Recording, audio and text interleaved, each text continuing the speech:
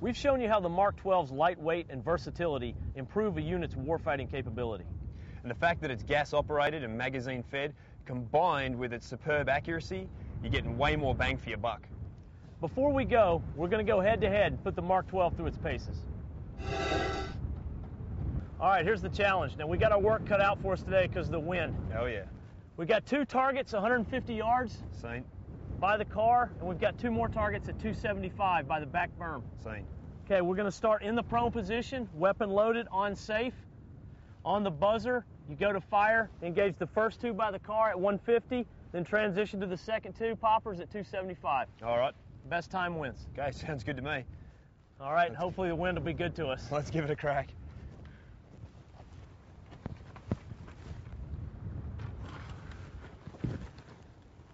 All right, just tell me when the shooter's ready. All right, shooter ready. All right, shooter's ready. Stand by.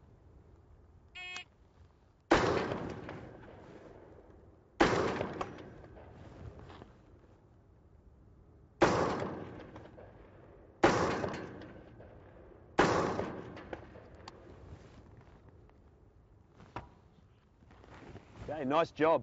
1169. Looks like that first popper didn't go down. No, it didn't. And that could just be the wind. Yeah. All right, you want to give it a try? Sure. All right, shooter ready? Yeah. Here we go. Stand by.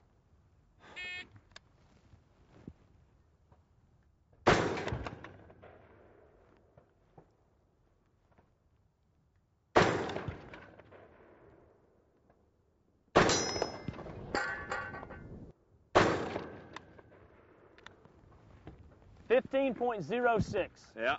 Looks like I got you on that one. Yeah, I was slow finding that second target. And I have used it a time or 2.